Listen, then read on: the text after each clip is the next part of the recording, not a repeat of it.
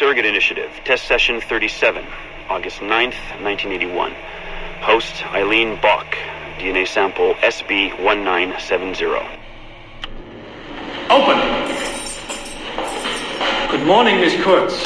You look well, considering the circumstances. Are you rested? Have you eaten? Your friends are dead, Miriam.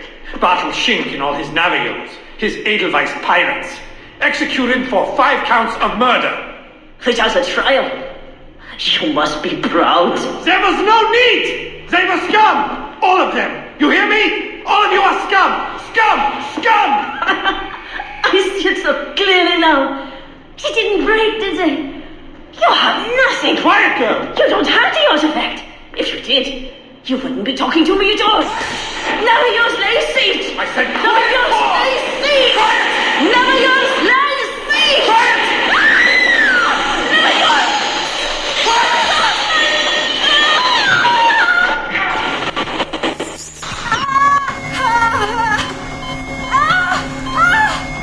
Get her out! Get her out!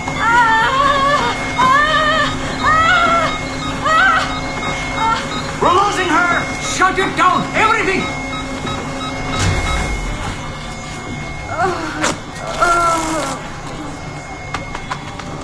Eileen, open your eyes. Can you hear me?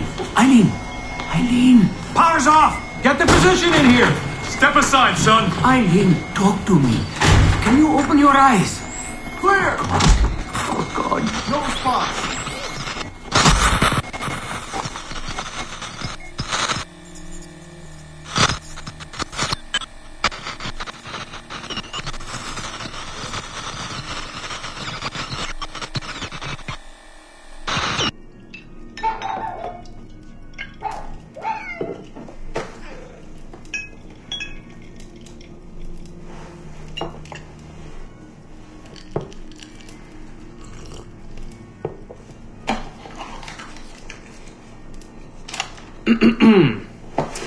All right.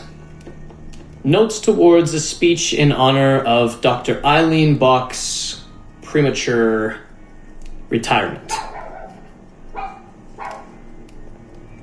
When I first learned of Dr. Bach's unfortunate accident, I couldn't help but feel a great sense of loss at...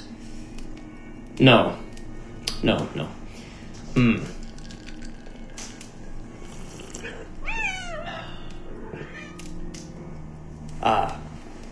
Dr. Eileen Bach has and always will be a friend and colleague.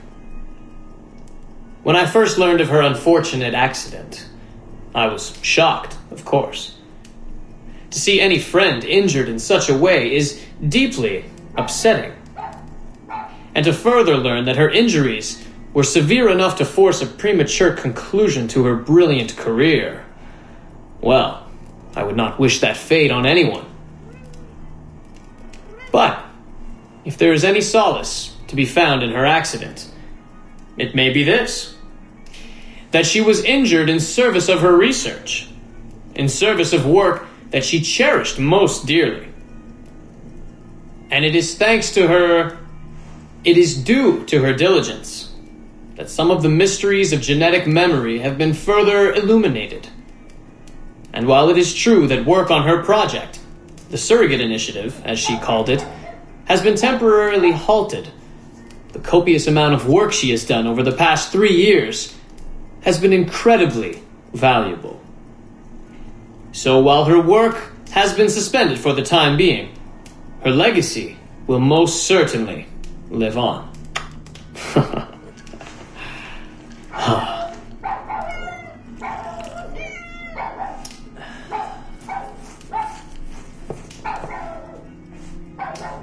Quiet, Joan! Quiet!